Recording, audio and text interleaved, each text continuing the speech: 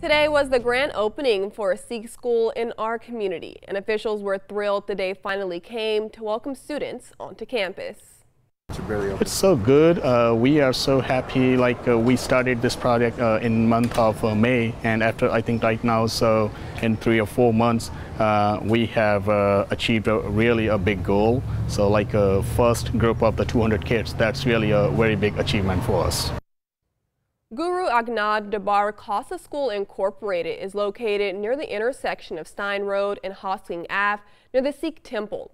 The goal of the school is to give the students knowledge and appreciation of the Sikh way of life and their rich Sikh heritage. They will learn the Punjabi language to be able to understand Sikh scriptures and learn more about the Sikh religion, its beliefs, values, and customs. Right now, the school is full and they already have about 40 students on the wait list, but they hope to open up enrollment for the next term in a few months.